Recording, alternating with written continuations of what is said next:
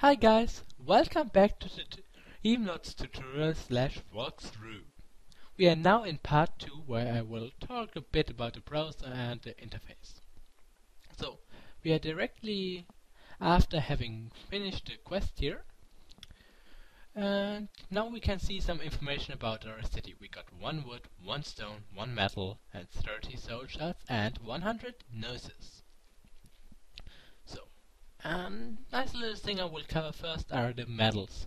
You get medals for different feats in the game, like Catherick's right hand. Medal awarded by Catherick, the designers of murder, for killing 12,000 enemy player squads during an era. Seriously, is there anyone left to kill? There are epic medals like that, and there are ladder win medals. Currently we only got a measly 1 medal from finishing the quest. The Guardian of the City medal.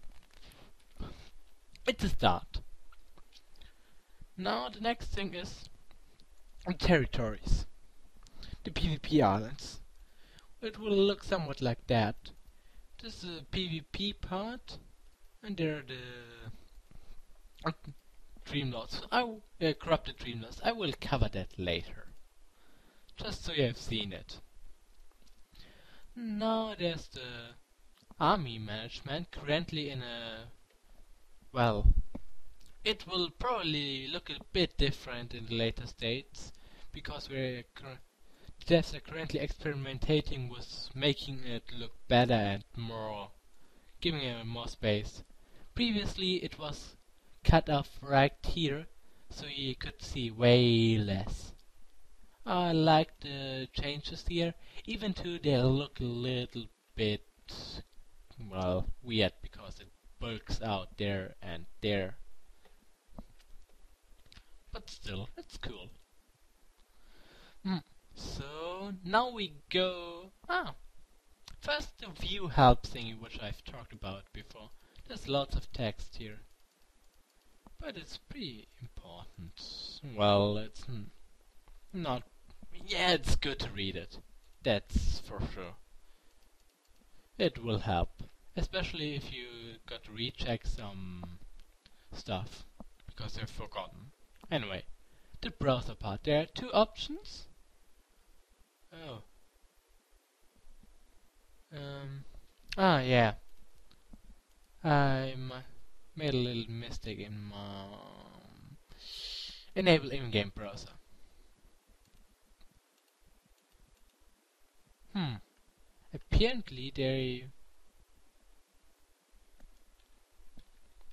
Apparently they made some changes to the in-game browser, making it a lot better. Yeah, awesome. Like it. Reached new Dreamlord rank. That's something you get for every few followers and allows you to use higher gear.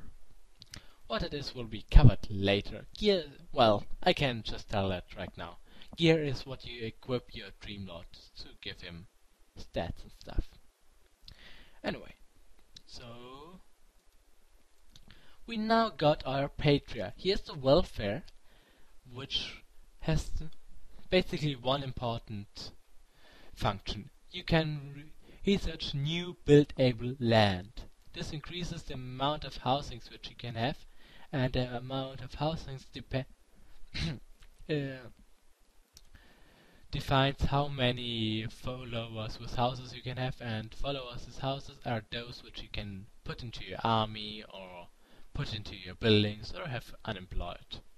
But you don't want to have unemployed people when you can employ them. Pretty straightforward. And apparently we currently got 2 homeless guys. And over there is the becoming followers ladder. So we got our soul shots here. And this is the split items thingy. So we split it in half and going to dissolve some of them.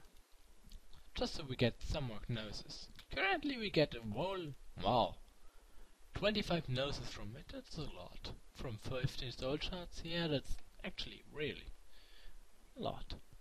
Okay, now we've got our new nurses, and in just a few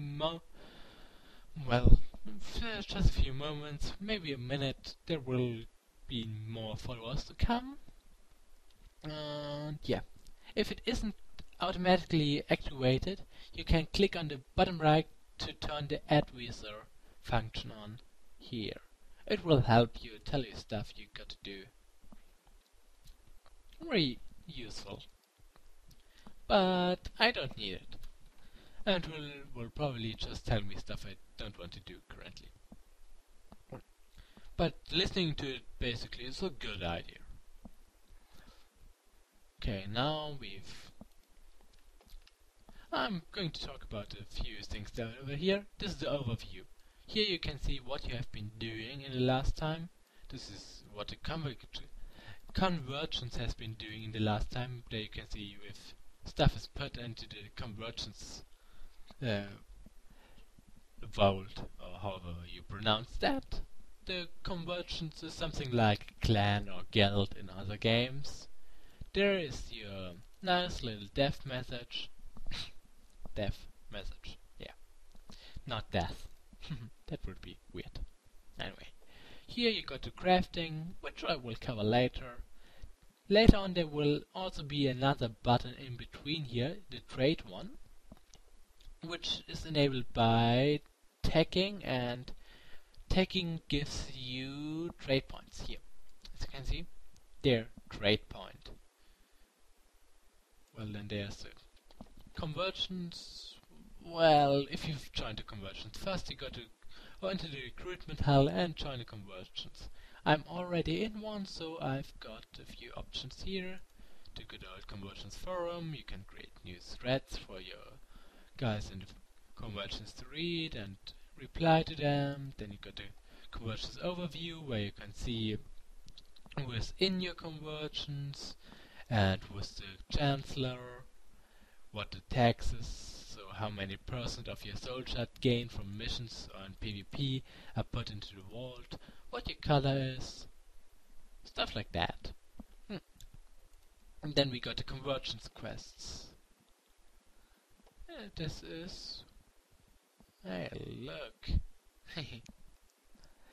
Yeah, the conversion quests are a long list of quests you got to do with your conversions, basically. They consist of different parts. Some of them are farm quests, like farm 40 subtle fragment dreams. This is pretty much done.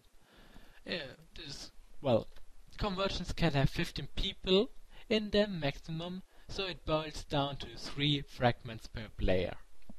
That's not really much, is it? And then you got some here. This train uses trophies gained by PvP victories. More into that later on, probably, maybe. Anyway, this one focuses. Yeah, here it focuses on loot thingies, but over here it then focuses on stuff created by wood, by the wood industry. Well, not really, by the wood building, to get some benefits for the wood building. Same for stone and metal. Then we got 3 crafting parts here, which I will hopefully explain later. And some pretty new quest line. I'm not sure if this one is even supposed to be visible yet. But it's nice. I like it. And it will be really, really awesome. Yeah, this is an epic quest line, suited for an active convergence. And it will have an epic conclusion down there. As you can see, it requires a whole 1 million soul shards currently to be complete, to be activated. The last quest down there, yeah. It's anyway focusing on the one last thing. Down there is the market. Yeah, there you can do market stuff because the era just started. Nobody has put something in the market yet except apparently some metal, stone, and wood. Later on you will see huge lists of different items put in there. I will come back to that later when there's something in. And now we've bridged the time and we can actually see that there are new guys trying to become followers. And apparently we got 2 homeless ones, but because we have 8 housings which provide space for 48 followers. Now, so we build another house and space. The homeless followers become housed followers and we can use them. Okay, so we got 27 unemployed here currently. What we want to do is put them into the training ground. The training ground is used for unit tags and expedition size. Expedition size determines how many units you can take with you onto a PvE mission. So you want to max that stat, and you want to max the research in there. So we are currently putting all 27 followers we have in there, which puts it a little bit over ideal, which you shouldn't do usually, but with the training ground you can, especially if it increases your expedition size to a multiple of 35, because units in-game cost 35 basic units. Yeah, so now we're taking those. Luckily the tag one of the basic units doesn't cost any tag points, so they're instant tagged. About tagging, you click on research over there, click on a tag, and then click on research. Well, doing it here. Now we can see an estimated time, how many research per hour is done on that, and how many research points we need. Research is calculated in 5-minute amounts currently. So we put another there, and now it apparently takes 10 minutes to get completed, but that's okay. I can live with that. But I cannot live with taking that first, because you should first take Volley. It's a pretty awesome target spell for your scouts. And later on you should research charge. Okay. That's so much for the basics. Afterwards, take all their abilities down, and then focus on the building. Try to get a building tag started before you log off for the night.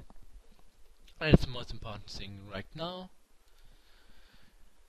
And well, the next followers which you get, you want to put them into the ministry building and start the first land expansion tag. Apparently, because currently we got 0 research speed in there, so it will never finish. And we only got 11 more housing spaces. So that's not really much. The tag here should help us that. It gives, I think, 12 or 20, not sure. Not all that sure about that. Anyway. So they need some time to become followers, and yep. Now we have set up the most basic part of our Patria. We have started training ground research. This should conclude. Well, let me look at the time. Oh, yeah. Apparently I crashed. Anyway, this concludes the tutorial for now. Next time we will move in onto the next quest line. Turn in again, and yeah, see you then.